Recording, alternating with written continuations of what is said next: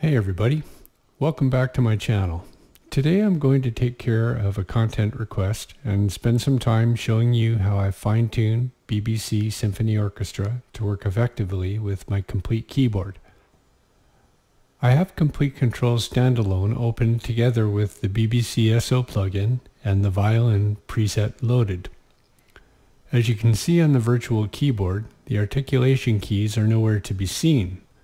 However, if I adjust the octave setting to -2, there they are, and of course this is also the case on my S88 keyboard. Now this of course is not a good solution, since shifting the keyboard view over 2 octaves pushes the upper end of the violin note range off the other end of the keyboard. But at least Spitfire provides a solution for customizing your settings to suit your keyboard, and so let's get to it. After you open the expanded view, you can see a keyboard symbol on the right side. If it is locked, unlock it. Now mouse hover over the symbol and left click and hold. With the left click button still pressed, simply move the mouse right and you can see the articulation keys move with it. And if you run out of room moving your mouse, just release the mouse button and repeat the process again. Once you place the articulation keys where you want them and release the mouse button, press one of the new key locations on your Komplete Keyboard, and this will update your keyboard light guide accordingly.